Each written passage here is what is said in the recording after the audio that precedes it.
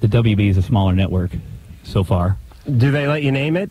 Well, yeah, if you write it and okay. If you come up with a show. Tell us about it. Well, I play. I play a guy that was married to a talk show host. Let's say Oprah. Mm-hmm. Very successful. Have 2 kids, 2 daughters, 13 and 8, and we get a divorce. I'm the producer of the show, and it's an ugly divorce, and I have to go back to St. Paul, Minnesota, from L.A. and try to find a job because I can't get one in L.A. Right. And so I had to take my 2 daughters back there because I have them during the school year. And I started a station that has I'm going to produce a show. Ed McMahon stars, is a talk show host. Mm-hmm. Breakfast with Charlie is the name of the show. It's like a local show. Yeah, but he's been doing it 43 years.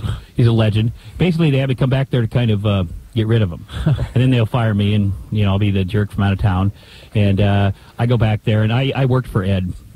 His character when I was a kid, mowed his yard and stuff, worked around that station, so I go back to the same place, and a lot of my old friends that I grew up with are there, and have to start over. And my ex-wife's show is the number 1 show on our station, right? So she's on the monitors, and she badmouths me at the end of every show. Well, tell us how the process works. I mean, do you come up with the idea and then shop it around? I came up with it and took it. This is the place I took it.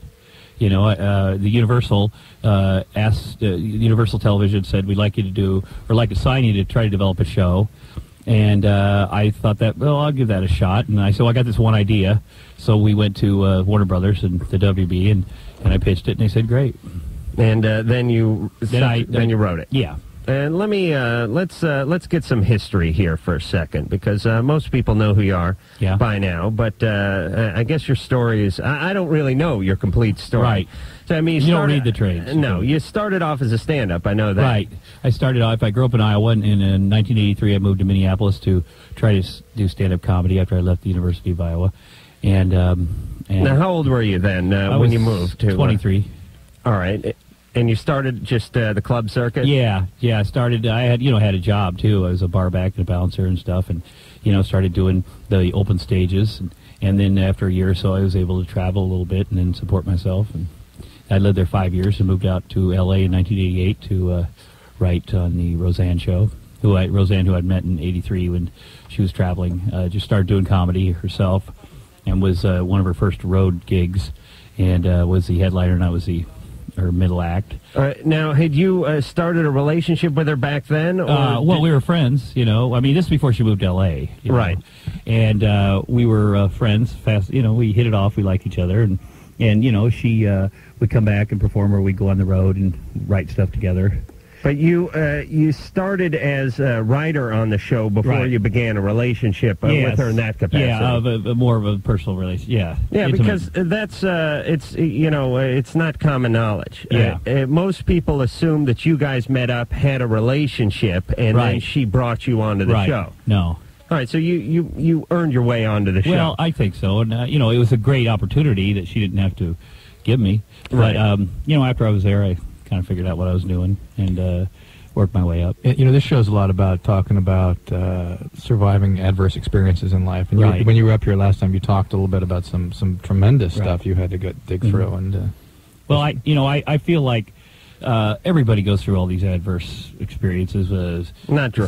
Well, a lot of people. Everyone but sexual stuff when they were kids, perhaps, and alcoholism and drug abuse and all this stuff. And it's really what you do and you work on it and then put it behind you, hopefully, or turn it around. Well, most people in the industry, especially the talent, especially the comedians, especially the female comedians, I've been finding out, a lot of the motivation for them going the direction they went career-wise is because they suffered some horrible atrocity. Right. A lot of alcoholism, some molestation, what have you, and it's not a coincidence that they're now up on stage performing and working it out that way. Well, a lot of people don't choose to get treatment, though. No, they don't, and that's bad. You had. Yeah, I've been clean and sober for 7 years and 7 months now. What was your drug of choice? Booze and cocaine. And I tried them all, but I like those the best. And what finally got you into treatment? Well, it was I realized that I couldn't stop, and I'd ruined. At the time, I was engaged to Roseanne, and we were getting ready to get married, and she canceled the wedding, and she. I'd been in rehab before and talked my way out of there, and she canceled the wedding, and I lost my job, and everything was falling apart, and I'd finally admitted to her, I'd been lying to her and saying I wasn't doing it. I just couldn't sleep for 5 days, and it was really, I was a bad character. No, it's the usual story. I mean, it's not you're a bad person. Right. It's the usual history of addiction. Right, but so I went into rehab the last time, and I, was basically there to kind of, get it all together so I could, get my relationship back and my job, and people would maybe like me again, but I was there on the 8th day. I was there. Something weird happened, and I was feeling good, and I thought, well, maybe I deserve to feel good. It's kind of nice, and so it was a situation where we definitely were not getting married, and we talked on the phone, and I said to her, I love you. We'll always be friends and everything, but I think I'm going to do this for myself, and then she said, of course, well, we're getting married. If I'd have known it was that easy, I would have said it, in the previous 8 days. But it was good, and I've worked on it every day since. And so you go to meetings and you do the 12 steps and all that. 12-step program, yes. And what have you replaced it with? Nude skydiving or anything? No. I've always been a compulsive eater, and that's something I work on. I work out a lot now, and I've lost a lot of weight, but that's still there. I mean, sometimes I feel like I don't have booze, drugs. The idea, Adams, you don't replace feelings with things like thrill seeking, and drugs. Theoretically, you don't, but we all know as soon as there's a 10-minute break at AA meeting, it's chain smoking and coffee pot drinking. But that's because people with this disease are biologically prone to seek activation of that part of their brain. Right. But it doesn't mean they have to do it every time they have a feeling. And you should, the first year I was sober, my sponsor said, hey, eat whatever you want, do whatever it takes. He says, I smoked, Marlboros, no filters. I did whatever. And so for the first year, I gained about 80 pounds, but I was sober. Right. I didn't drink or use, and then the second year I started working on that. Right. And, that's something I work on now. It's hard not to eat when you got a bunch of money now, isn't it? Yeah, it is. Especially, you think, what do you got to live for if you can't eat? Yeah, I know. I'm sure when you had a lot of years where you're struggling, right, and it was pretty much macaroni and cheese for the 4th night in a row, and you could do without. But you can still stay fat doing that. Trust me. There's a lot of fat, poor people out there. It is true. I'm always amazed by that. I think it's that surplus cheese. All right. We'll go to the phones, and Tom, you just jump in. You know how the show goes. Have a good time, and we'll get more into you as we move on. Kyle, 23. Hi. Hey. Tom, you stole the show on True Lies and 9 Months. Oh, just thanks. wanted to let you know that. Thank you. Yeah, I second that. And Adam. Yes. I wanted to let you know it's high time we had somebody in the media who's going to step up as a spokesperson for masturbation. Going on 10 proud years of it, and I think that, how they give people like their silver wedding and their golden wedding anniversary? Right. They ought to come up with something like that for masturbators. Do you agree? Yeah.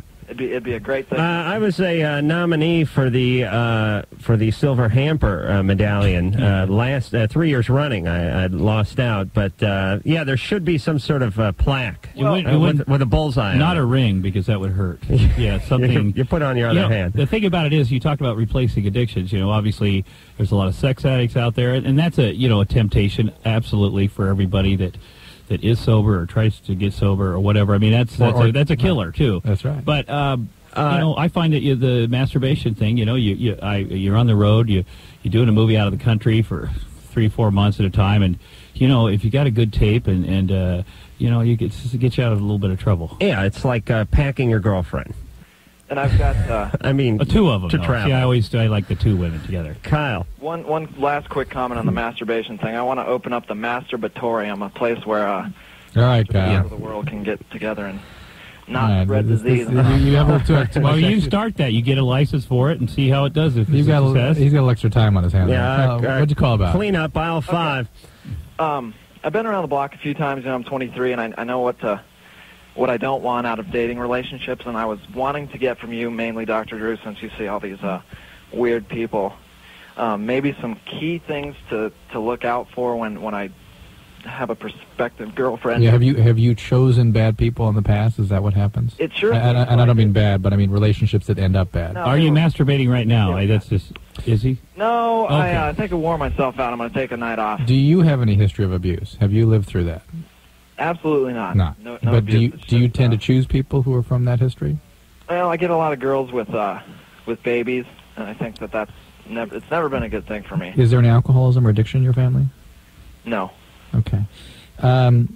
Thing to watch out for is chaos and drama. People who thrive on that and need that usually are using that as some form of reaction to something not healthy. And if you're attracted to them, that's trouble. To the drama part? Well, I just mean if your compass is sort of screwed up in relationships, if you're really attracted to someone, chances are they're screwed up because that's what attracts you to them. But he hasn't, in that little cursory interview we did, we didn't find out that he has something that typically causes an abnormal compass. Right, I'm but the I mean... healthiest guy in the world. Yeah, right. But sometimes... You're not that healthy. Yeah. You wouldn't be chasing after screwed-up women. All kinds of subtle things when you're growing up. Over-involved parents, under-involved parents, aggression on the part of... All kinds of things that are not overt abuse. Guys like to be the hero, If a woman has a kid and she's on her own, you like to come in there and be the hero. And if you could do that, that's the greatest thing in the world, be a step-parent. But if you can't, if it's But you see, if you need to do that, it's because you don't feel good about yourself. Right. You got to come in and have a project to validate your own self-worth, and that's not a good relationship. And I've never dated a woman who had a child, but I'm guessing they're a little more receptive. What I mean is they're a little more enthusiastic about dating. You know what I'm saying?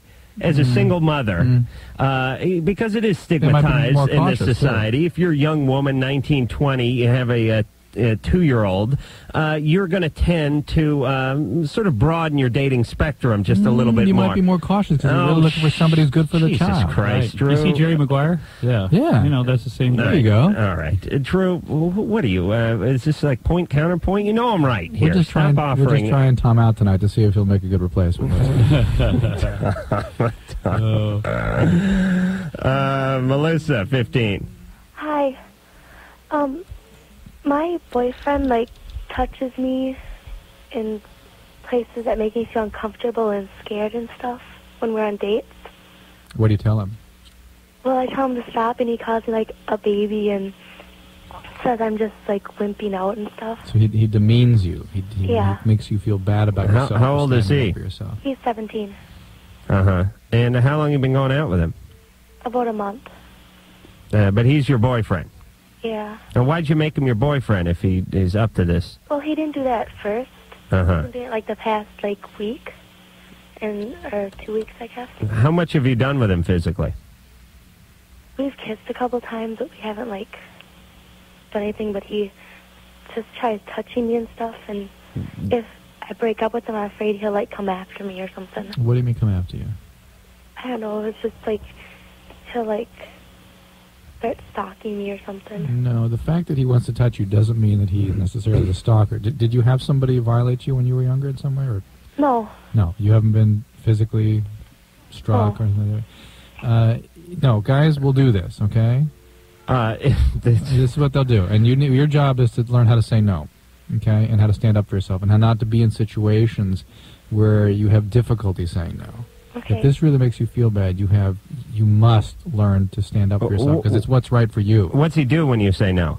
He demeans her and tells her. Yeah, I know, but does he stop? No. You see, it's illegal to do that, by the way. So, does he essentially rape you? Well, not really. But he doesn't stop? No. If you physically try to get away from him, what would he do? Probably, grab me or something. All right, so this guy's an abuser. In some fashion, yeah. At least it makes you feel like you could be victimized by him.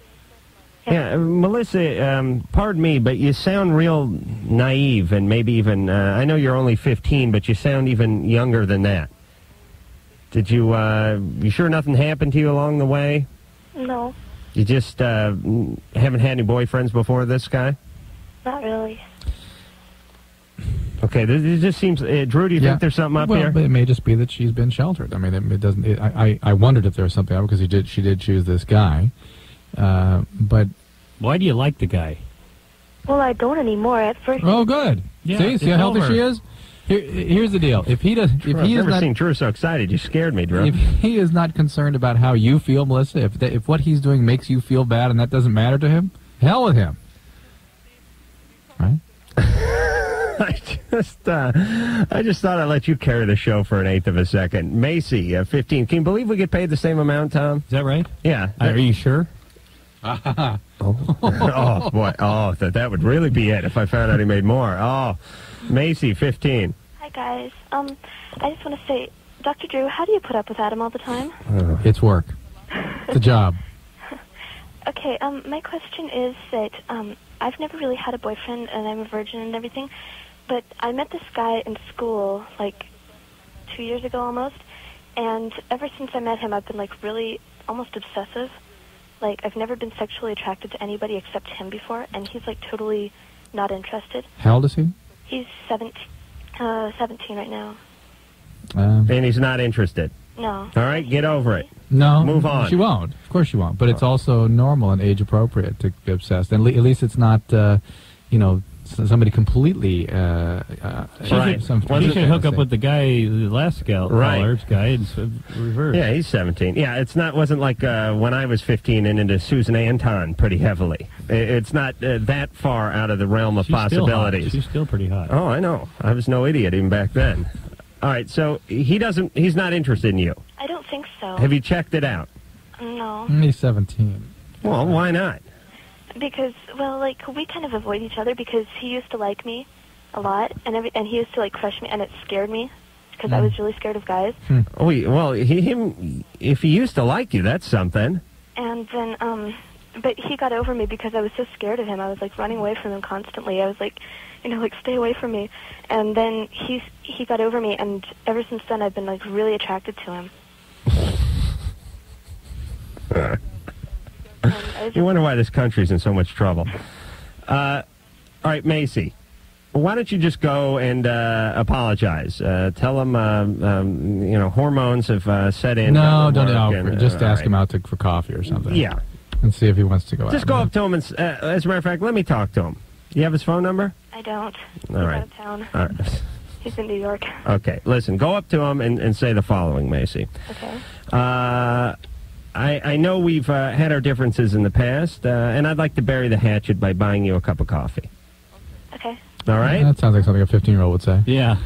That's why fun. I told her to repeat after me. You have kids, don't you? No, I had stepkids for 5 years. Do you still have a relationship with them? No, that was something that the lawyers and the mother didn't want to. Really? Yeah. Did the kids want to have a continued relationship? I don't know. Yeah. We had a good one. I mean, that was probably the hardest thing. Really? So, I mean, you fought to have visitation rights? Well, I would have liked to have had a relationship, to continue to talk to them. And one of them called me, and then we had a little reconciliation at one time, and the kids, it was great. The kids were, they're like, well, at least you guys are being adults, so it's great, and, but... so important to the kids to have that sustained relationship. Yeah, well, they're great kids. How old are Roseanne's kids? I suppose now, she has I think a 24, 25-year-old, and then the other kids are maybe 22, 20, and 17. But they're mostly adults. Yeah. I mean, certainly lawyers cannot dictate whether they keep in touch with somebody. You got to respect what your mom wants you to do. But isn't it? I mean, was that just sour grapes? I mean, was she just, at least in your opinion, just sort of punishing you? Yeah. Oh, okay. Because that's what it sounds like to me. It's really sad that things have to get this far in life. Yeah. It's amazing that, and I'm sure nobody will back me up on this more than you, but it's amazing that the person, at least I've never been divorced, I've never been married, but I hear stories. I know my own parents. People that were so in love that they decided to share a house together, get a joint checking account, and screw every third night, now hate each other more than Stalin hated Mussolini. I mean, how does that, you know what I mean? It's quite ironic. It could go one day be one way, and the next day be totally opposite. Like, boy... Hell hath no fury. Right. There's a person when you look back on your life in your deathbed, there's a person that you were terribly in love with, that you lived with, that you married, and then there was a person who became your arch enemy, in a bitterly disputed everything with them, and that was the same person. Love and hate are closely aligned emotions. And this throwbacks to our early development and how we feel about our parents and ourselves. All right, Dr. Freud. Some people are better at it than others. About being hateful? About turning, turning it would be hard for me. I've never been able to do it because of it's an unnatural thing. To do what? To go from loving somebody to hating them. You're not good at like vendettas. Well, people that really do that with great alacrity usually have particular kinds of personality issues. That's very well put, Drew. All right, that's why he's the doctor, and he gets paid $10 to every dollar I make. Oh, yes. At least if you break it down into syllables. All right, when we come back, Drew, sell the hell out of the next call. It's the least you could do. A 13-year-old question about yeast infections. All right, come up with something better than that. All right, here's one for you. Adam, I want your opinion. This is Mark. He's getting involved with a stripper. All right, now we're talking.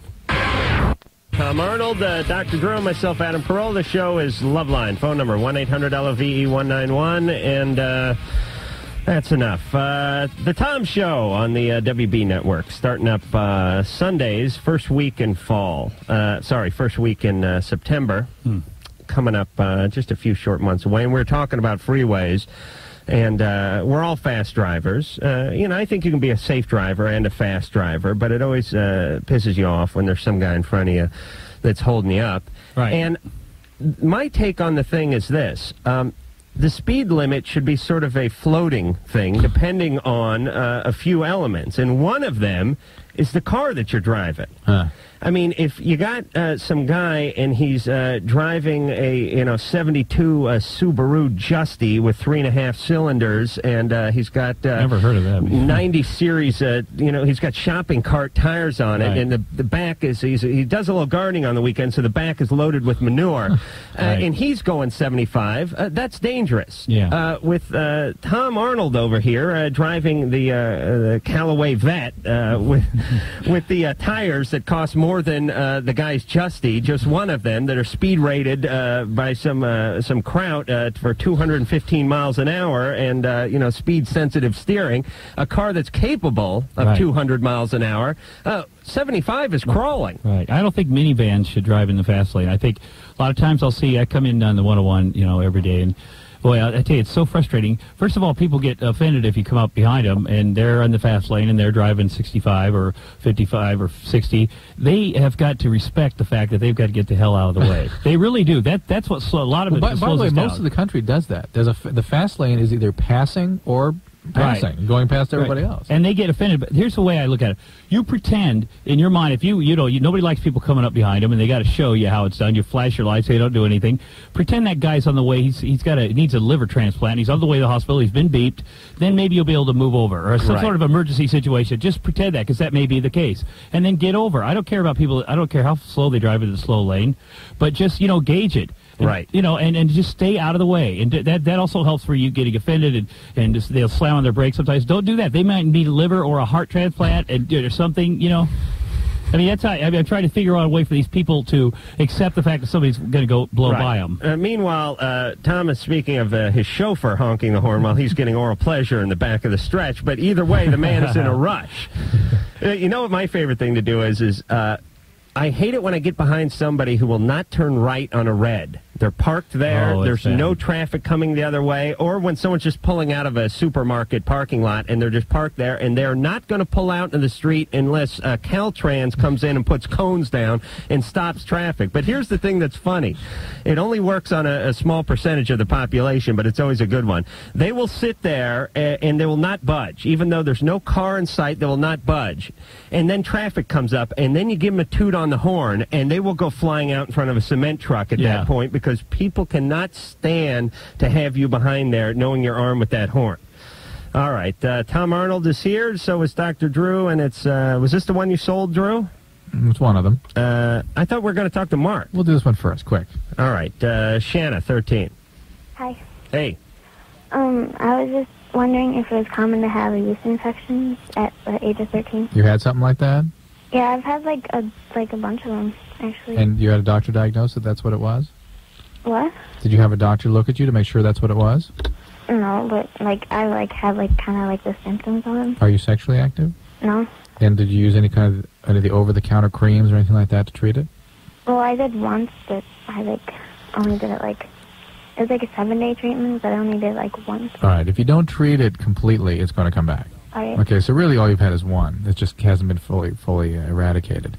And, yeah, it's very common for women to start having What is the earliest yeast infection on record, Drew? Do I you don't know that? I don't know that off the top of my head, but it's usually, it can begin around puberty. Isn't it time for the gynolotremin minute or something where you go back in history? They have a new product on the market. I watch the commercials. That's a one-day treatment. Is it 3 days? Well, you know, and that's something, too, and I'm not talking about this gal because she's a young kid, but I think women should be stocked up with stuff like that at home, and so it's not a surprise, oh, I've got this, I guess I have to go to the store, because every day that goes by that they have this, that's a day that maybe you won't be able to be together romantically, and I think it hurts the relationship. Right. You should go down to the Price Club, get a guy with a forklift and a 50-gallon tub of gynolotremin. Well, you should get stock up like tampons. I mean, it's a common thing. It happens to my wife all the time. She has to go get some. We have what do you mean you got to go get some? If I knew every 30 days something was going to happen, I would go down to the Price Club. We've got tons of toilet paper there. I know I'm going to have to use the bathroom.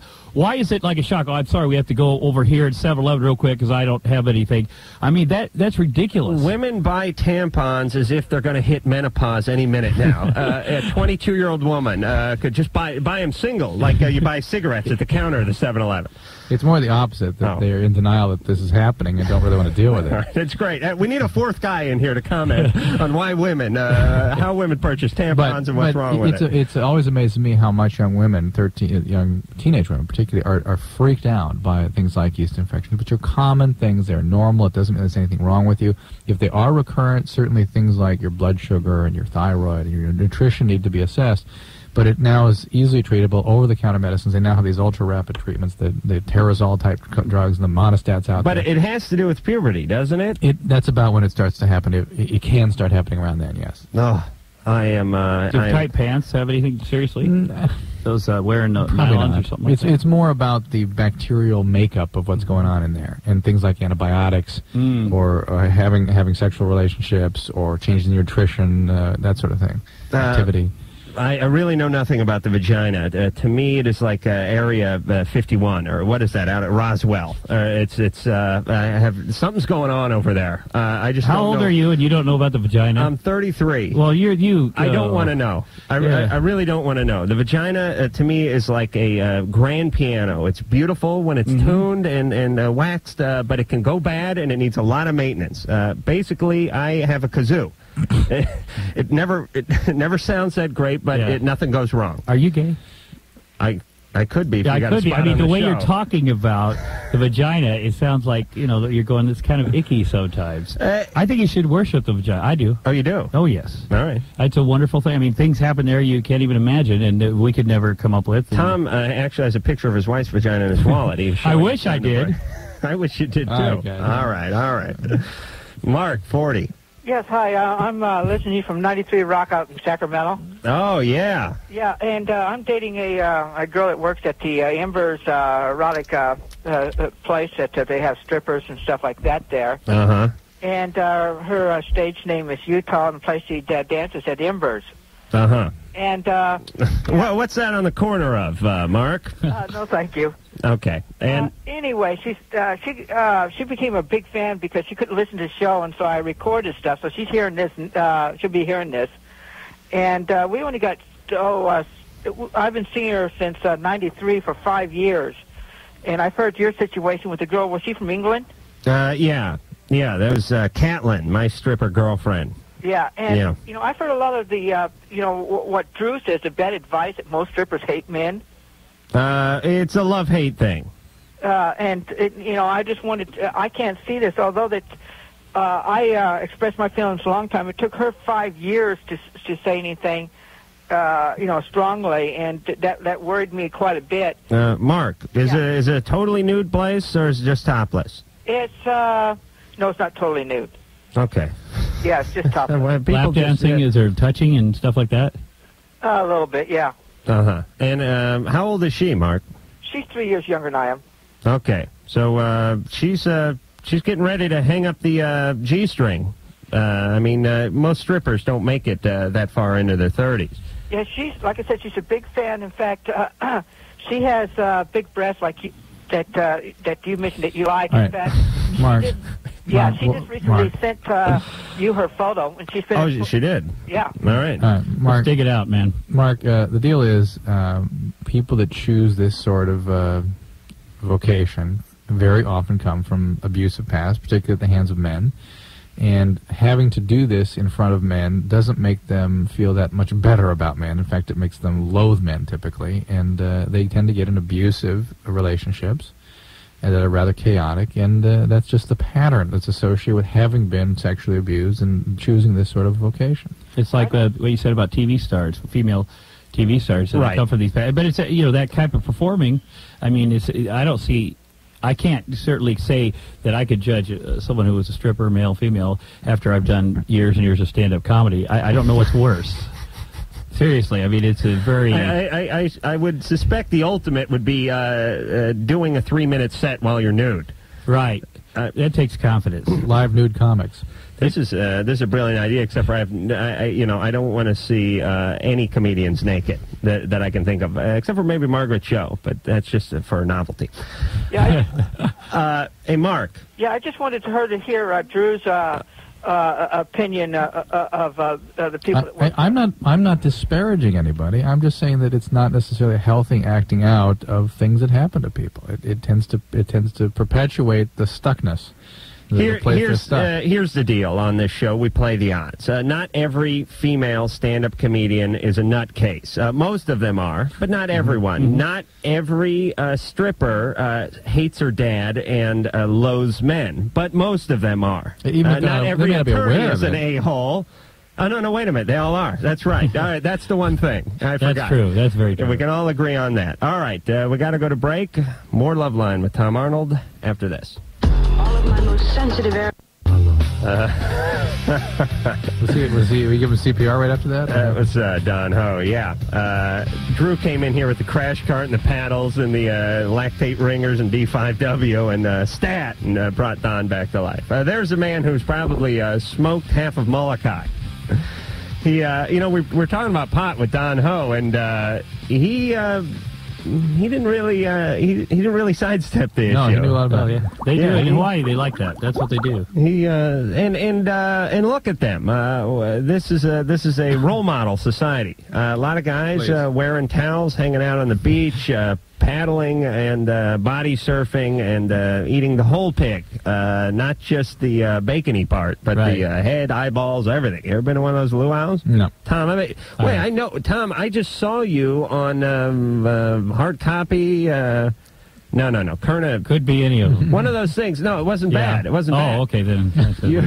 You were judging or hosting or judging or both the Miss Tropicana. Oh, yes, I did that last fall. Hawaiian Tropic. I got the opportunity to go to Hawaii and to play golf, and although I don't play, but to judge one of these contests, it was an incredible experience, and I think you should try it sometime. All right, so let me just tell me if I'm wrong about any aspect. Okay, are you nominating Adam for that job? I think he'd be great. He needs a successor to the throne. He may be able to. I can call Ron Rice. He'll hook you right up. Is he the guy who runs Hawaiian Tropic? Yes, he's the creator. He created it in his garage.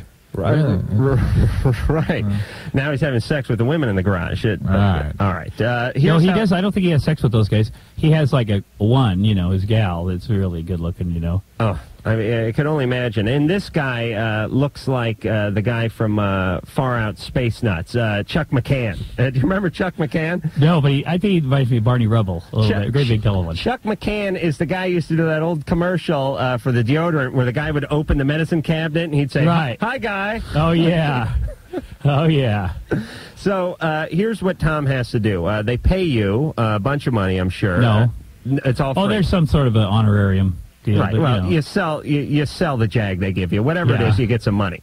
They fly out to Hawaii. You hang out with 50 of the most beautiful women in the world. You shoot a round of golf with James Brolin. Right. And then it's back to the States with a nice tan, a couple of new cigars, and a big fat wallet.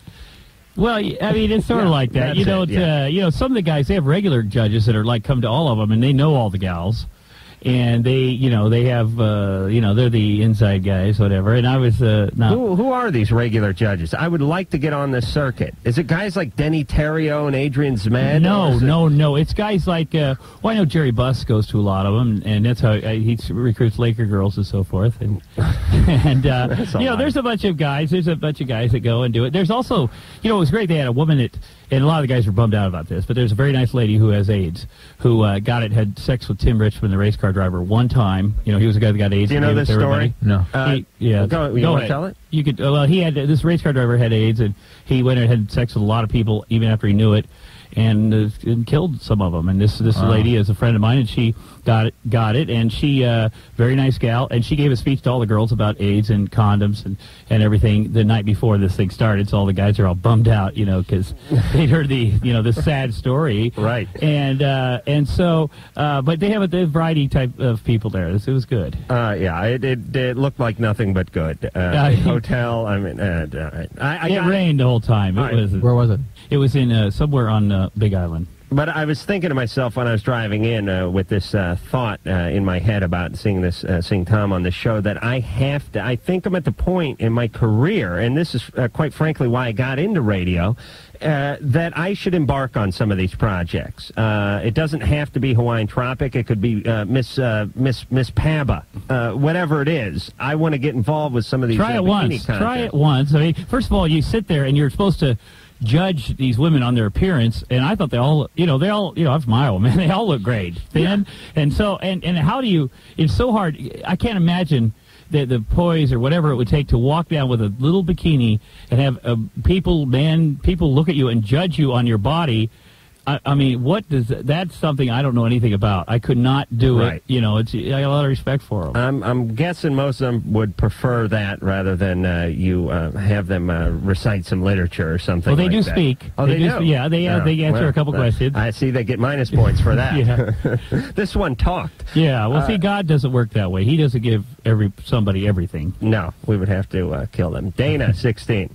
Hello? Hey. Hey. Adam? Yeah. I love you, Adam. Love you. Is Dr. Drew there? I'm here. What's up? Dr. Drew? Yeah. I think I may have HIV. Why? My boyfriend, who is about 20, his ex-girlfriend told him that she had HIV. And how did you find that out? About 3 months ago, when I was going out with him, he was telling me how she was calling and they were trying to be friends. Mm-hmm.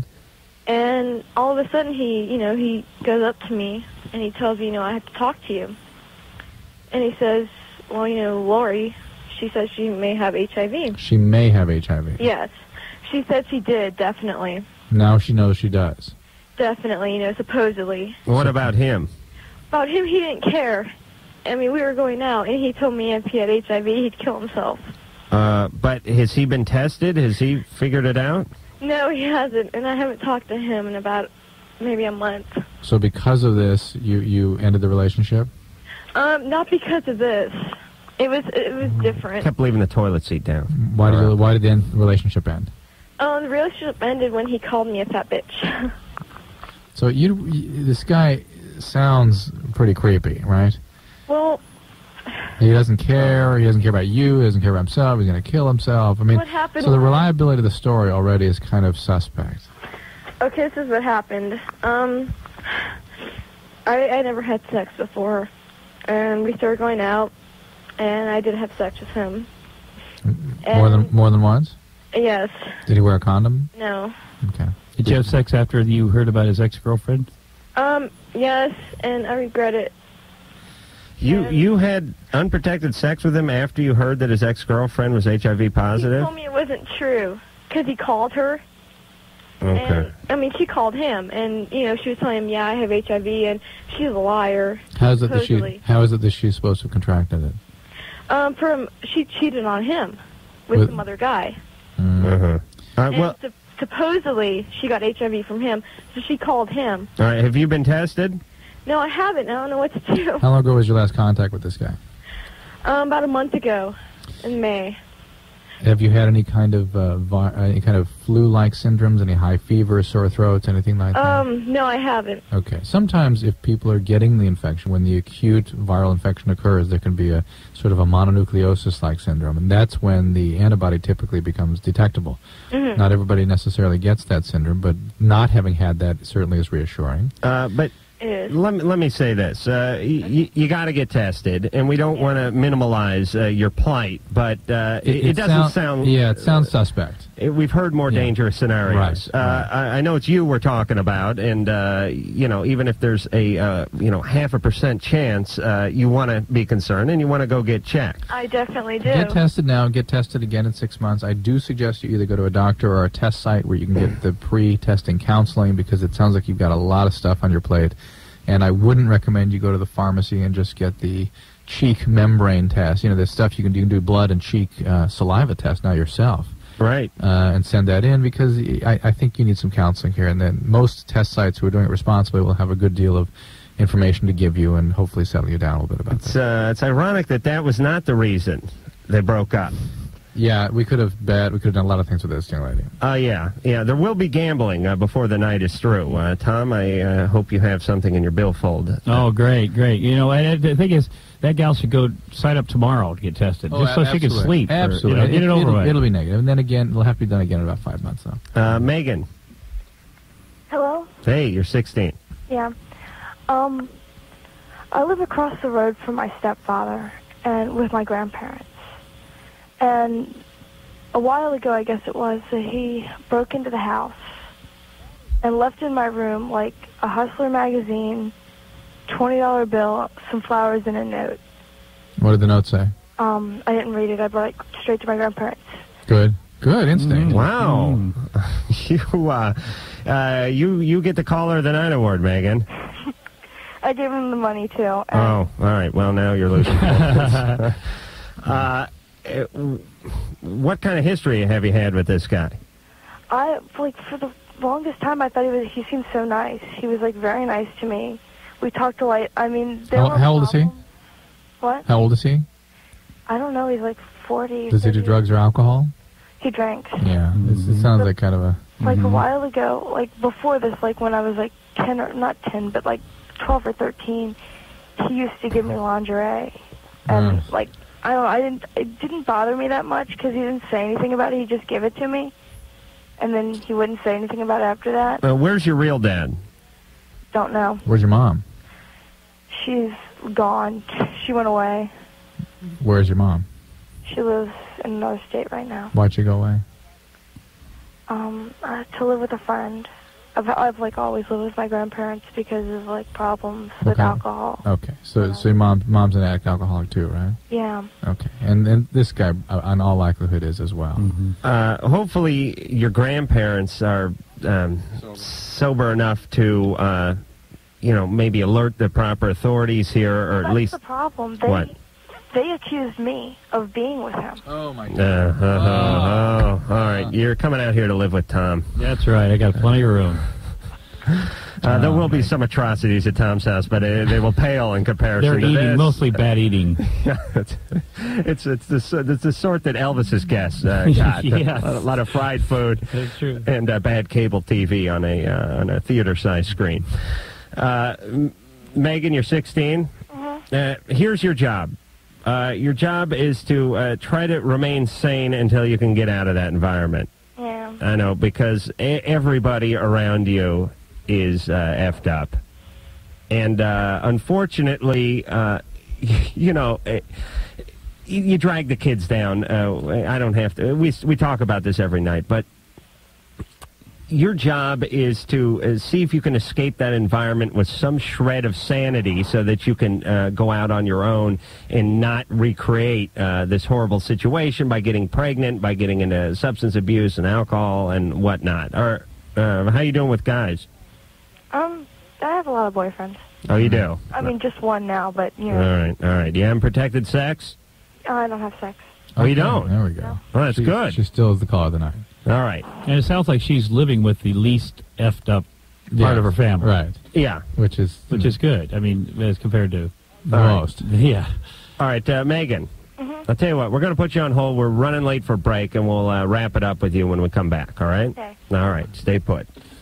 Meanwhile, as the faceless evil closes in on the... Adam Carolla, who knows where Dr. Drew is, but Tom He's programming his wife's computer. Is here.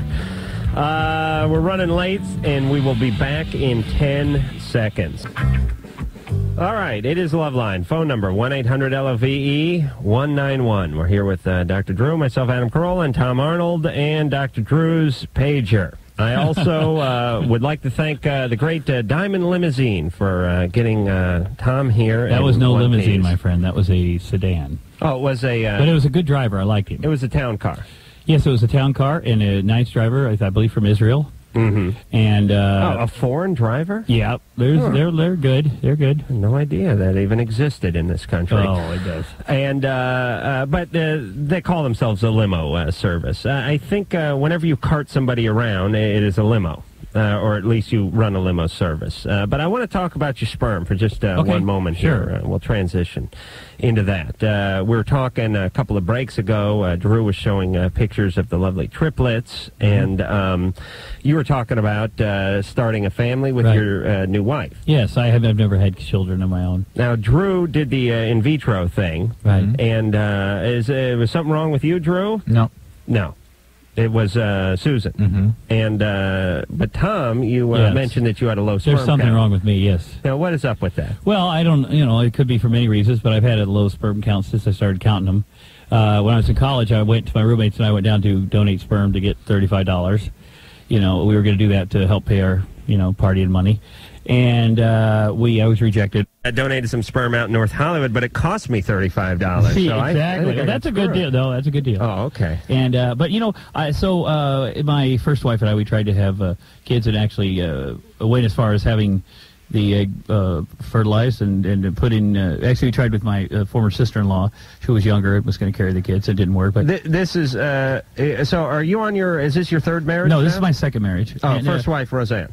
Yes. Okay. And with Julie's, my wife just turned 24, and we said we'd wait a couple of years. We've been together 3 years, but married for 2. And so now, I'm 38. I want kids because I'd like to be a grandfather even one day. Right. And so, hopefully at the end of the summer. Now, we have to do something even better than in vitro. We have to do something called the GIFT program, which they basically have a needle that will take one sperm, and it doesn't even have to be moving, and implant that directly into the egg and then get her going and then put her back inside my wife. How do they harvest that egg, Drew? You know how they do that? Yes, they do. They used to do it by laparoscopy. They take it from the uterus now. Well, yeah, but they have to hyperstimulate the ovaries. Well, yes, that's true. That's the bad part. The shots. Some amazing and that's where hormones. I come in. Yeah, exactly. And then they take a long needle, which is sort of curved at about a 60-degree angle, and they go through the wall of the vagina and suck the eggs out of the ovaries. But they numb you up or something. I mean, you're going to scare my wife. I'm sorry. Okay, but they numb you up. It's better than it used to be. I mean, it's not easy. Yes, and it is my fault. Right. But, as long as you blame yourself. And they take then the egg out. How big is the egg at that point, They take Drew? the follicles. They create these sort of super eggs, super follicles, and the egg itself is still a single cell. But the follicle's pretty. But they take several. They take as many as they can get. They try to get at least 6. And they put them in like a petri dish, and then they take Tom's lethargic sperm, and they actually induce it. They entice it. They goose it. Go on. Like when you're trying to train a dog, and you just put a doggy door in the kitchen door, and you want to get them to use it. Is it that kind of thing where you put like the bowl on the other side? And no, it'd be like if you took the dog by the butt and rammed him through the door. That's what it's like. You you put the thing into the you can actually see the needle go in there if you have a microscope or something. And then once the sperm is safely inside the cocoon of the egg, then the egg is re-ingested into the woman by they just put it in a thing of Gatorade and she downs it, or how they get it back in? They little pipette and they inject it. It depends on what kind of procedure they're doing. Sometimes they put it in the fallopian tube. Sometimes they put it right into the uterus. And now you're pregnant, or do you have to sort of you wait? have to wait and see. And they try, at least we were involved with this, they try to put 5 fertilized eggs, 5 embryos in, because that increases the likelihood Who was your doctor, by the way? Of one taking. Or do you, Pasadena Fertility Group. Serafini. Very good. There's so much good fertility. Dr. Mars is a tremendous. Read his book. Yeah, and that's where these guys started. Was with Mars. Yeah. Oh, okay, got it. All right. So there's a real good shot of this working out. I hope so. And how much does this stuff cost, by the way? It's not covered by a health plan, is it? Yeah, sometimes. Ours was. It is? Sometimes. What kind of crap is that? This is why my premiums as a single guy, I go in there with a sprained ankle once a year, and I'm paying for you guys who are breaking new ground. No, you've got the K-Rock plan. Oh, I do? You're not paying very much. Let me tell you what's the problem with our health plan. Everyone in radio is a drug addict. So, right, that's true. After everyone went through rehab for their 8th time, they just got rid of whatever good health care they had, and now we're all on the Dr. Bombay health plan. We actually have to summon the doctor. Sometimes he appears, sometimes he doesn't. He's usually drunk. Well, it's an emotional thing, too. I mean, I have been through it a little bit where you're hoping, and then your wife has to take these shots, and, anytime you put more extra hormones into somebody, who knows what's going to happen, and it's hard for her. And then in my case, it's a matter of convincing your wife is a good idea, you know, and even though it's something we discussed before we got married, but, a younger person, they want to live a little bit. They think that that's going to stop their, if they want to have a career or whatever. Yeah. And it's just, my job is to convince her that's absolutely not true. Any way you slice this, she's going to resent the hell out of you. Yeah, but then I'll have my kid. Right. All right. Then she'll turn on me and take the kid. You know how ugly it gets.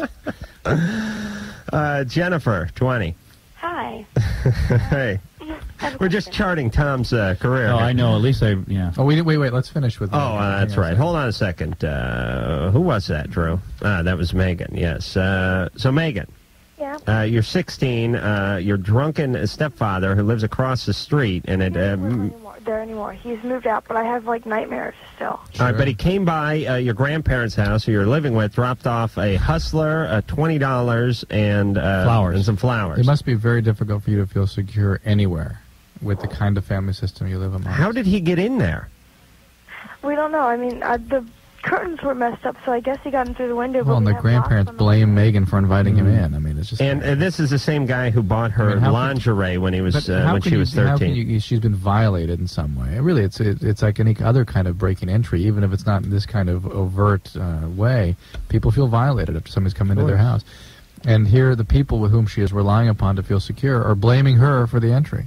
Right. Very, very, very tough. Whose parents are these grandparents? Your mother's? Your mom's? Mm-hmm. All right. Well, the raised her property. Acorn don't fall too far from the tree. Yeah. And this isn't the first time stuff has happened. They blame me. My medicine was stolen one time. What kind of medication you on? Ritalin, because I have ADHD and I have that too. I took that for many years. My Ritalin was being stolen, and they kept. Let me just give you a warning. Just to sidetrack for a second. I have I'm sorry for people that actually have this disorder, but the people that have ADHD over the age of 20 have I prefer to call it alcoholism, because that's really what it is. So be careful, Megan. You may be predisposed to addiction. Okay. But it got stolen. It was only stolen when they left and I'd be home alone. Right. And I guess he was the one who did it. Well, we've already speculated he's an alcoholic. He's already on our a-hole, drunken a-hole list, which is on the back of the a-hole list. He may be abusing her Ritalin. Tom, you're on the back. Yeah, thanks. You saw that.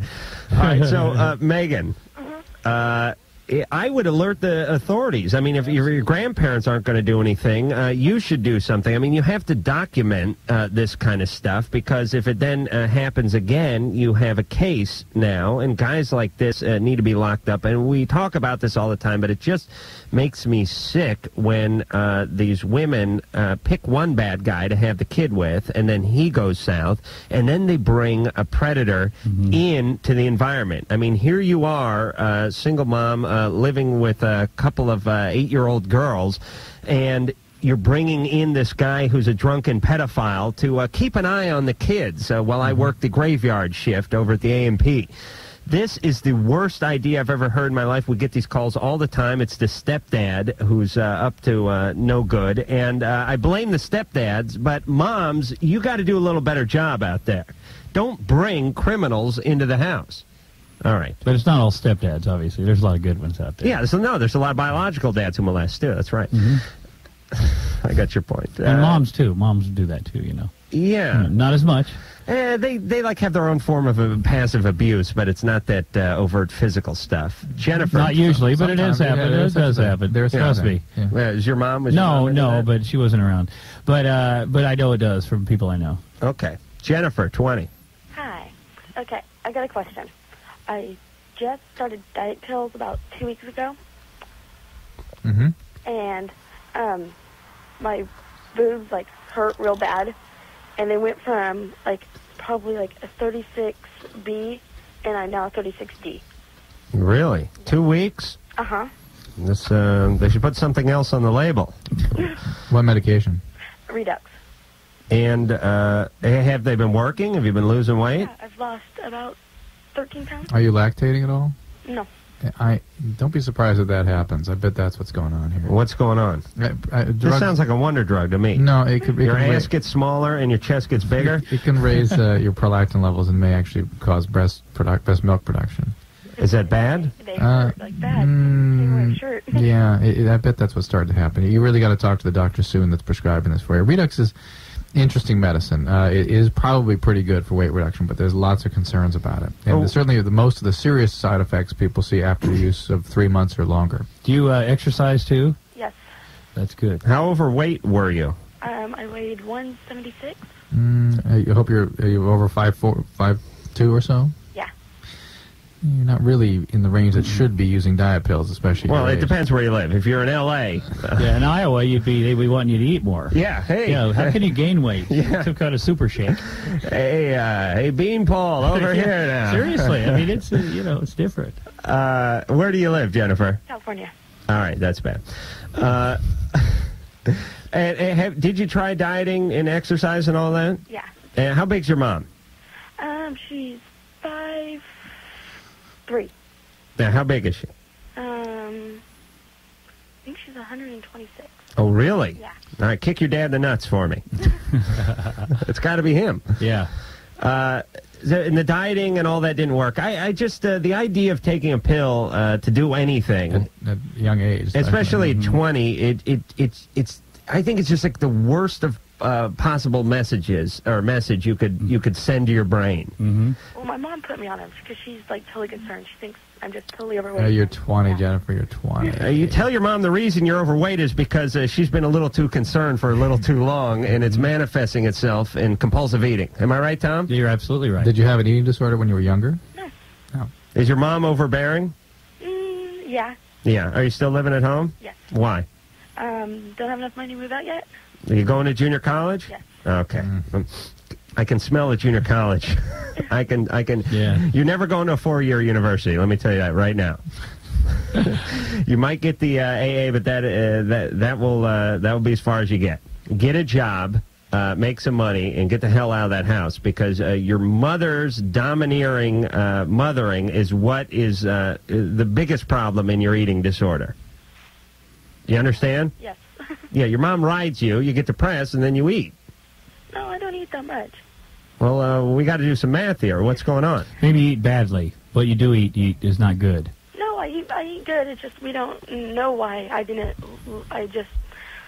wouldn't lose the weight. I just put it on, and I eat healthy. I mean, we all eat good, and then, like, I don't go out that much, and when I do, I just eat, like, a salad or grilled chicken or something. So you just have a slow metabolism. Yeah, probably. Okay. Hey, listen, that is the way it works. I mean, there's some people that, obviously, you know them. They make you sick. Yeah.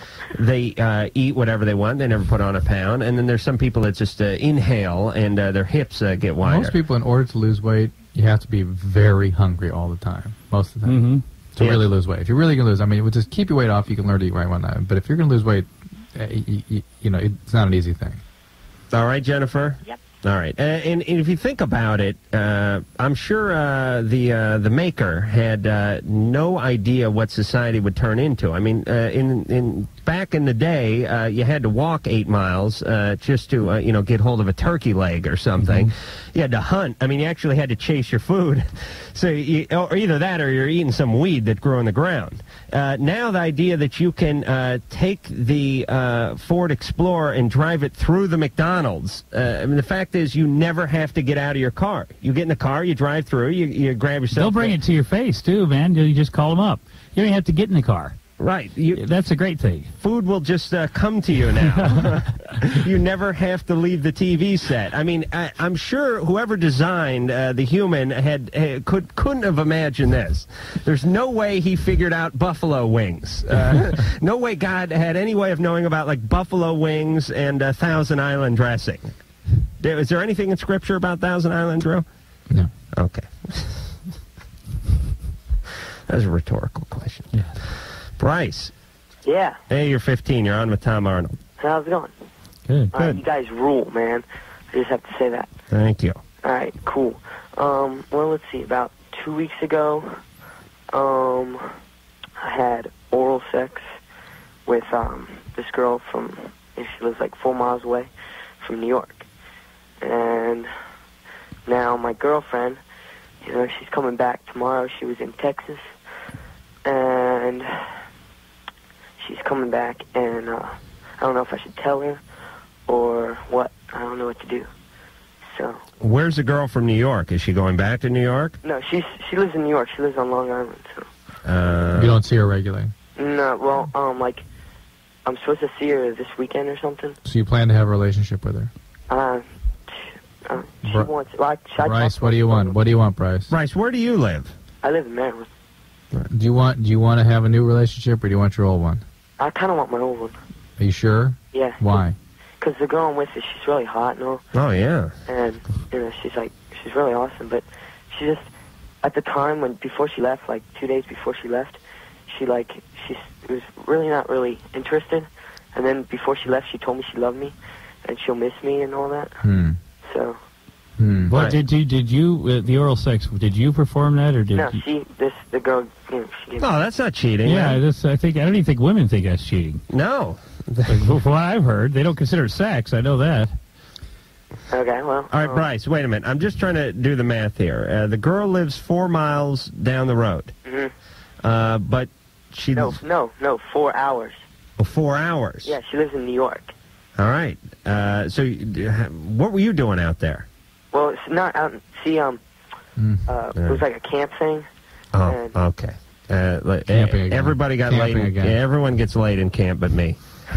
I swear to God, there's more sex going on in the wilderness. I hope the counselors and parents understand about this. Drew, understand, you will send your kids away to camp as children. They will come back your young girl will come back a woman. No. Believe me, if the kids don't get her, when the counselors will, if that a rogue elk will get her. Well, this kid, it sounds like this. The one gal is 4 hours away.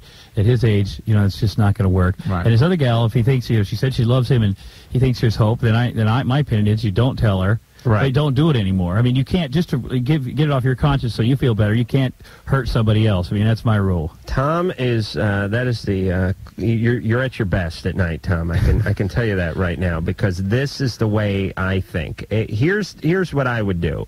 And I give this advice to everyone. Instead of feeling guilty and telling your partner, feel guilty and make that be the motivating factor for not doing it again. Right, that's great. Don't burden the person by laying it on them. Unless you want the relationship to end. Yeah. And then end it. Right. And you don't even have to burden them with that. Just end it and just save that piece of pain for something else. Right. All right, Drew, you have another call lined up there. We're just going to punch. I thought we were going to... Well, why don't we sell the next one, please? All right. Rich. Yeah. Hey. You're 24. Yeah. Don't you think it's time people start calling you Richard? No. Okay. No. What'd they call you when you're 9? Just Richie. Richie. Is your dad's name Richard? Yeah. That's why. Ah. See? Tom. Well, Well, Tom. No wonder he's got a show named after him. All right, what do you want, Rich? Well, when I was younger, my brother sexually abused me. He molested me and made me do things. And I was 5, and he was like 12 or 13. Okay, Rich, we're going to go to break. Okay. And you will be the first call when we come back. And I don't know how this works out, Drew, but how come I always goof on the most horrible calls? I mean, this is proof that I have no idea what the calls are. Right. Whenever I make fun of someone's name, it's like we laugh about it for a minute, I make fun of their name, or they have some sort of speech impediment, I dig into them on that, and then it's like... I'm a C4 quad. I just had a spontaneous abortion, and I'm a C4 quad, and there's a meteor heading for my trailer right now. Yeah. And my dad's so drunk he can't move it. Yeah. Okay. We'll find out his brother's name when we come back. The voice is...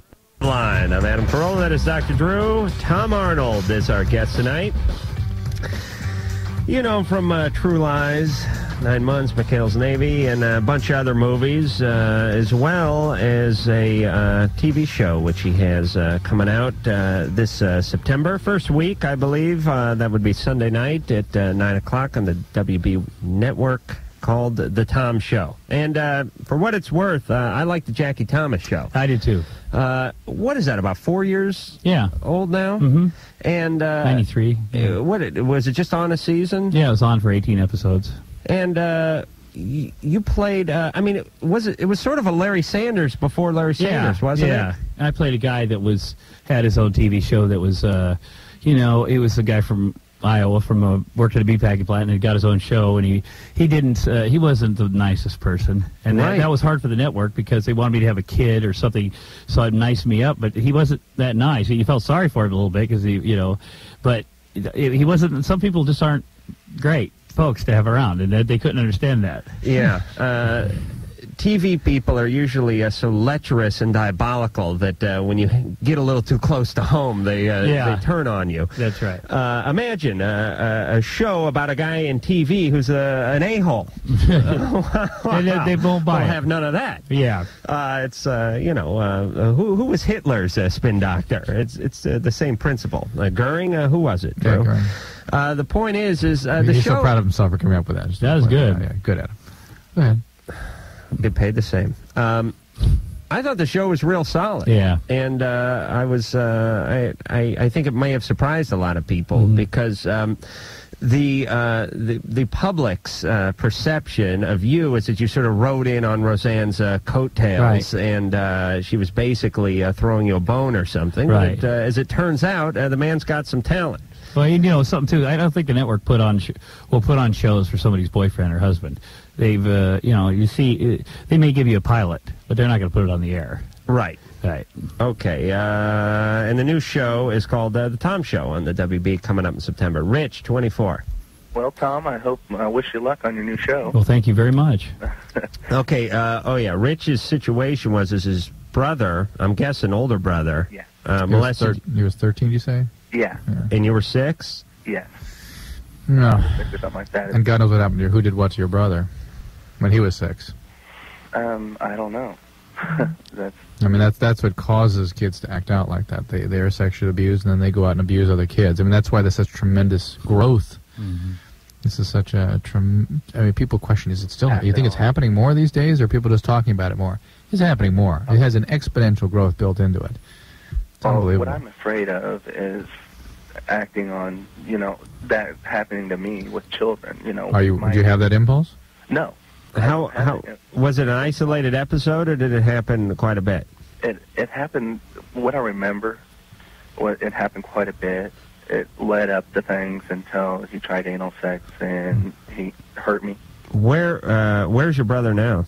Well, he lives in the same state, but hate is the word that I tolerate him, but I just... Have you confronted it? Did you ever talk to him about it? No. Did the family ever find out about it? My mother, she was a nurse, and she found out about it. Did she report it? She took me to the doctor. And? Because I had rectal bleeding. And she knew why?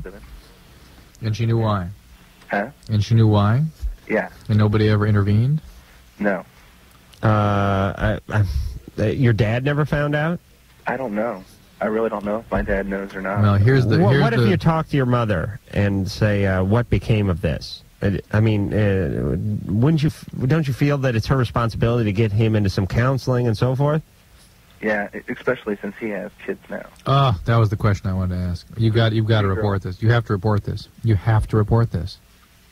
Who's he reported to? The social services, the child protective services. You must. He should also confront his brother.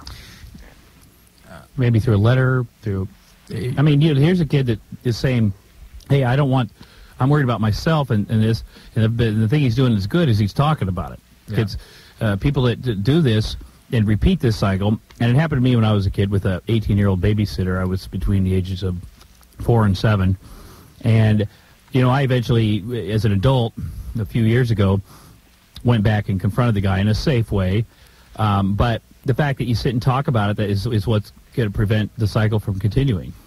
How, just a couple of years ago you confronted him? Me? Yeah. Yeah, about 4 years ago. So you were a celebrity at that point. Oh, yeah. No, that must have freaked him out. Well, yeah, it was a situation, and you know what I say is it was well planned out with my therapist. We worked on it.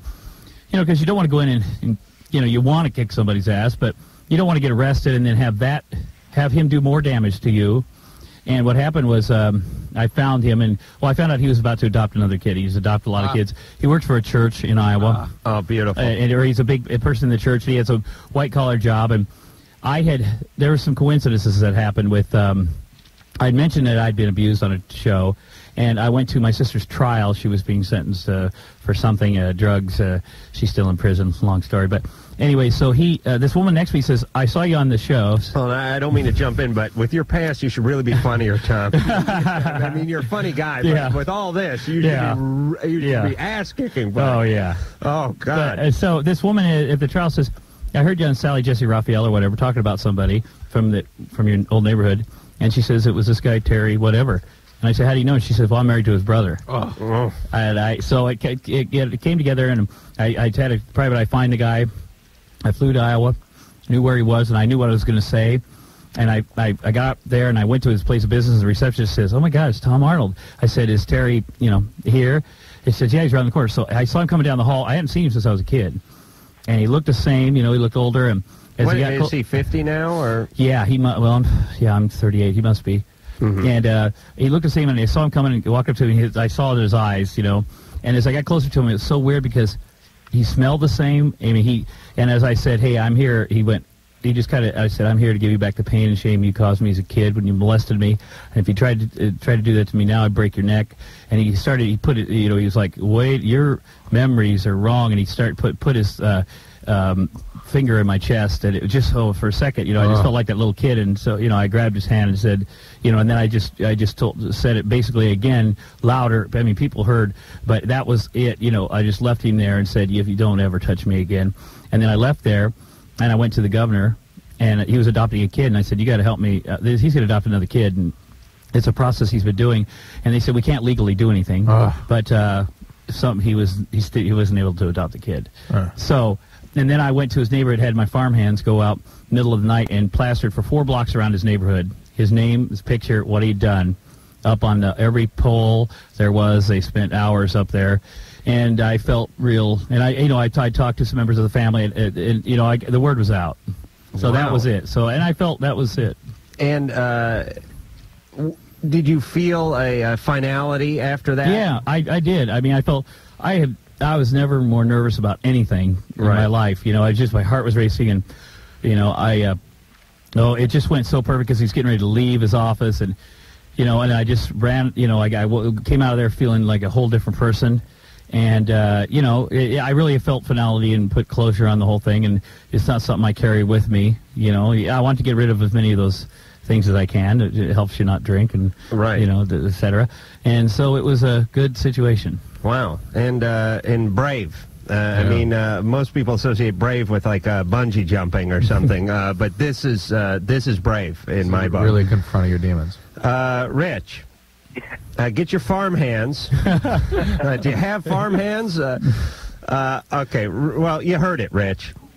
Yeah, but my main concern is since then, my sexual appetite is just through the roof. And I don't know. And that happens. It has never slowed down. And that happens when people become sexual compulsive sometimes after this. If you can look into SA, you can look into therapy. Things will help you contain some of these impulses. And most of these impulses surround issues of aggression. And again, I just cannot say strong enough. You've got to report this because he is abusing those kids. And your sexuality is balanced so precariously that it's so easy to screw it up. It really is. And if somebody gets in, and I wish people had the capacity to get through being molested and then go on and have a great family and a normal sex life or what have you, but it just doesn't work that way. It is so precarious that if a brother or a neighbor or a dad or a camp counselor or priest or babysitter or whatever gets hold of you, male or female, somewhere between the time you're born and maybe 18 or so, you're going to have trouble. And it's sad, but it's true. And then it's going to take work on your part to rectify it. Hopefully, you don't have to go to the lengths that Tom went to. But you definitely cannot leave it unchecked. And I also went to the police in my hometown. I went in there and talked to the chief of police and told him what happened. And he said, well, it's been so many years, but, we'll check into this. We'll see what we could do. And with this kid, Rich, I think, you tell your mother, they suggested talk to her about, say, what happened? Did you tell Dad? But getting the word out is very important. Right. You have nothing to be ashamed of. Tristan. Yeah, hi. You're 24. You're on Loveline. I have a question for Dr. Drew. Yeah. I was having sex with my girlfriend, and she was on top of me, facing my feet. She sort of laid down on her stomach when we were doing that, and I kind of got stretched out a little bit. For about a week now, it's been just constant pain. I tried to call a local Ask a Nurse line here in Sacramento. Go to a urologist. Can you urinate? Yes, it's no problem. That is the problem. It feels like it's sprained. Yeah. When I called her and I asked if I don't have any insurance, so I don't want to go into the doctor unless it's absolutely necessary. Can you run it off, Drew? No. Excuse me? No. It'll heal itself, though, won't it? Potentially, but it can scar and cause erectile dysfunction. There can be things, depending how severe this is. Well, it's a tear. I mean, you can tear. It's soft tissue, and it can be torn. Oh God. You didn't? Did you feel the pain at the time? Yeah, but, I didn't want to cry. I asked that question was a loaded question because I've said this many times. Guys, and women for that matter, sexually, I believe there's a gland that produces Novocaine. It is in the neck somewhere, and it's only used during sex. And I swear to God, a guy could have a rusty sprinkler key in his liver, and he would, it's not bleeding too bad. Well, just wait, I'll be done in a minute here. If a guy is getting oral sex or getting it on or whatever, I don't care. And this is how people hurt themselves. I've seen people with things on their knees where the actual cap had come off their knees. And, well, we were getting it on the carpet the other day. But wasn't there a point when you were going to stop? I mean, when the cartilage was showing through, you weren't. Well, and women are the same. You could be in bed, and her head is between the headboard and the wall, and you smash it, and it's great. And then afterwards, you touch her on the shoulder, and she's like, ow, jeez. People have a high threshold for pain when they have an erection. Drew, is this not a medical fact? Endorphins. All right. So what do you suggest? He has no insurance. He really needs to see somebody. I mean, I don't know what extent of injury he has. I mean, he is risking permanent erectile dysfunction. All right, so so go to one of those free clinics. Hell, I've been to one of those. I'm not proud about it, and it's a little humiliating because they're always run by lesbians. And that's nothing wrong with that, buddy. Yeah, but you're sitting there with the enemy hanging out of your pants while Nurse Ratchet and the other one are discussing the fate of your penis. Andrea Dworkin working on you. All right, back with more Tom Arnold after this.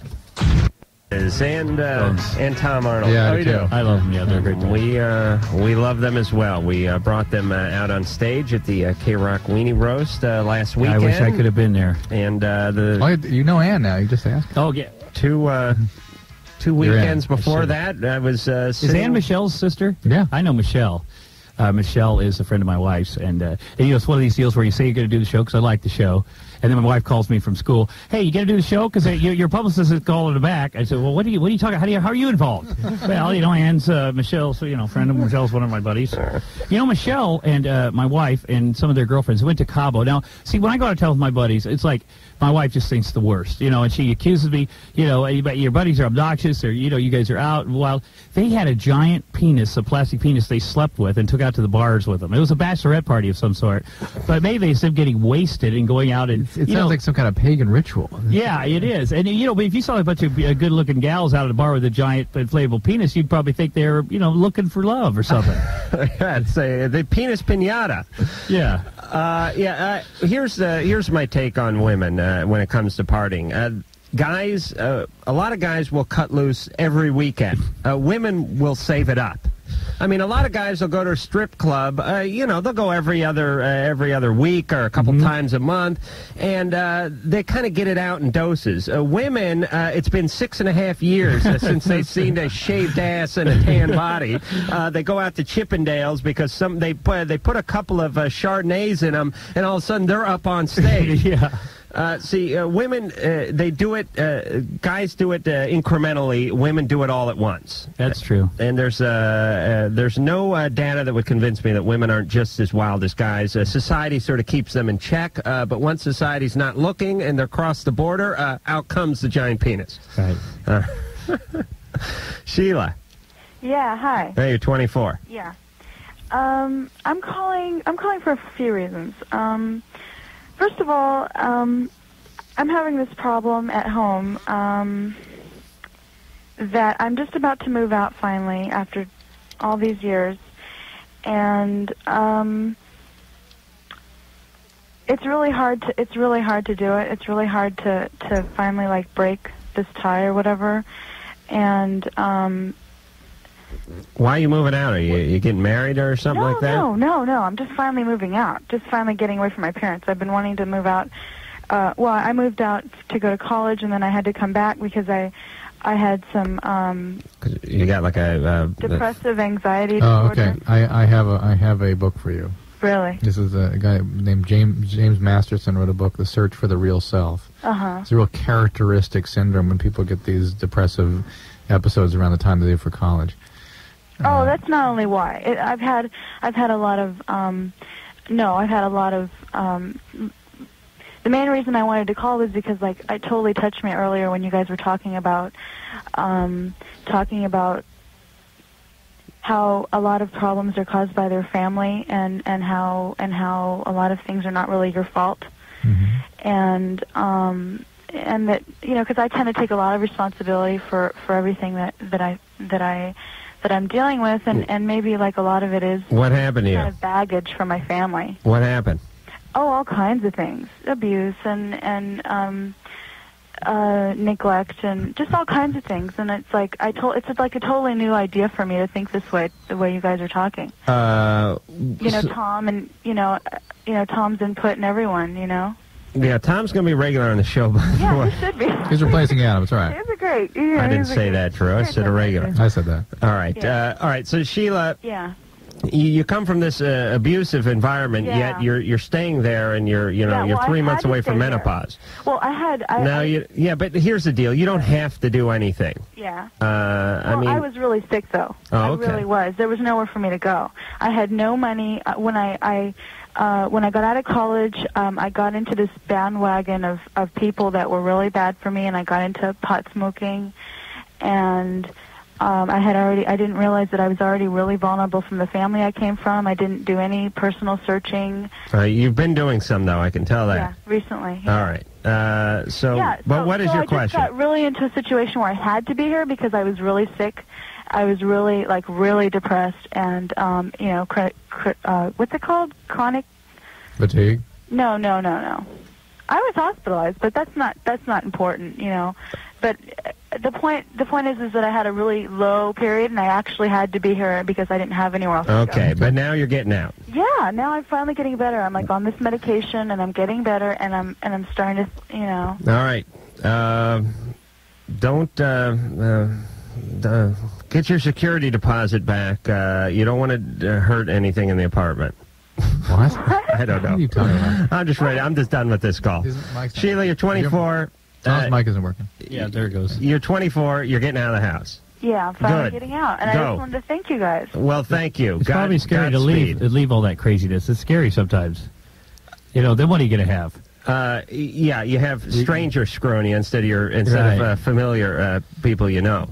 But people that are used to that sort of chaos are pretty good about recreating it in the real world. All right. That's a nice parting gift for Drew. Aaron, 23. Yes, sir. First off, I want to say all three of you guys never cease to entertain me. Thank you. Thank you. Did you mean Drew?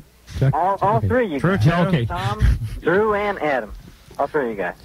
Can I ask a real quick medical question? Yeah. For my main point? Mm-hmm. There's like I've 2 times now, recently within the past couple months, I guess, I've had like a swelling in my lower abdomen, just above my penis.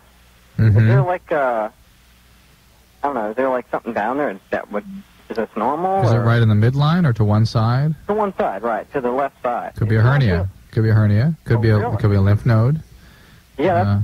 Well, like when I pressed on it, it felt like it, like a water bag. Aaron, let me just make sure because I'm no doctor, but Drew, most of the body it contains something, right? There's no vacant spots. There's no caverns in the body. Mostly. There's always stuff somewhere. Yeah. All right, Aaron. Okay. So that, I'm not sure where you're going with that, but Aaron wasn't sure if there was if above the penis there was stuff. It sounds like a hernia, frankly, and so you ought to have a doctor check it out. Okay. All right. All right. Well, here's the situation. Tom says yes? No, I was going to say I have a question after you guys are done. Go ahead. I thought about something. Well, what is that on your scrotum? There's like a seam on mine, like it was fixed up or something, like, right. And it goes all the way back down around it. What is that? Is that right? What's that supposed to be called? That's where God stuffed you. I believe that the human was formed like a big sack, and actually your innards, bones, and everything within you was stuffed in through that small opening, and that's where they stitched you up. True? Is that? You know, my anatomy has been a long time, but I think it's called the linea albuginea. And that's where you could have been a girl, right? Well, we all started as girls, right? Right. And then that goes all the way down to the taint. Right. Okay. Right. Well, is there a real name for the taint? Perineum. Oh, yeah, perineum. That's right. Okay. That's the spot between Scrotumburg and Anusville. Yeah, exactly. It's right on the border. Taint Scrotumburg, Taint Anusville. Where are you living? Right between Scrotumburg and Anusville. Yeah. Right on the border there. Tain't no big thing. All right, Aaron, what is your real question? Okay, here's the situation. And how did it get to 90 in this place all of a sudden? It's that pie. That pie was so good. It was good, wasn't it? Okay, here's the situation. I kind of met this girl about a year ago. I ran into her a couple times in my college, but we never really spoke. We just kind of like gave each other looks and stuff like that. Well, we actually sort of met at a party last year around Halloween. And ever since then, we kind of gave each other a few looks. And she invited me. We were walking by each other in the hallway one day, and she said, hey, are you coming to this party? And I was like, what party? I didn't know what the hell she was talking about.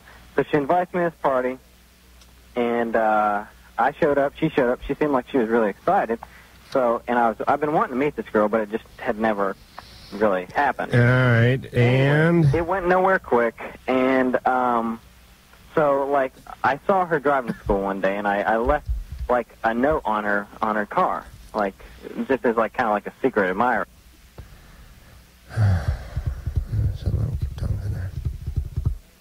Hello? Yeah. I left a note on her car, a secret admirer type thing, like twice in a row.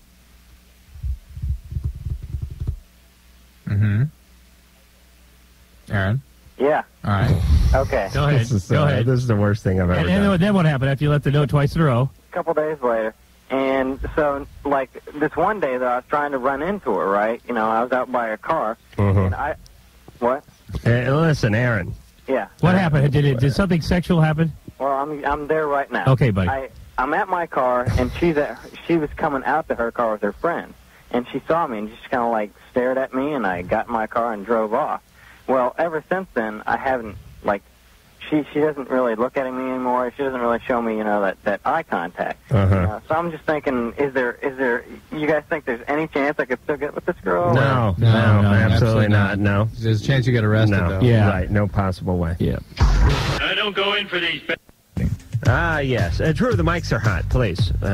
Tom will answer that off the air. Diamond Limo is the limousine company I'd like to thank for getting Abraham is my driver, Abe. Just like in India, but in Hebrew it's pronounced, I should know, that's my father. Abraham. Kilwhitey. No, exactly. I forget. All right. Sarah's husband. He's driving you right off a cliff on the way home. All right, I want to thank Diamond Limo for doing a great job tonight. I want to thank Tom Arnold for being so forthright and so honest. And that's really what we want in a guest. And Tom, you're everything we could have hoped for. Thank you. Not you guys too. Kissing butt. You're wide open.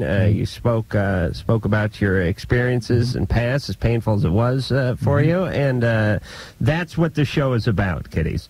So we do thank you. And when the Tom Show starts up on the WB network in September on Sunday nights at 9 o'clock, come on back. 8 Central. And plug it just like you did. Yeah, exactly. I would be happy to. This is fun. I could do this. We would. And you guys get paid for doing this? This is fun. Yeah, all right. Yeah, believe me. Messing with the minds of young people all over America. 2 nights in a row, you'd want money. All right. So until next time, this is Adam Carolla for Dr. Drew, wishing the beautiful producer Ann a happy birthday and saying mahalo. This has been Loveline.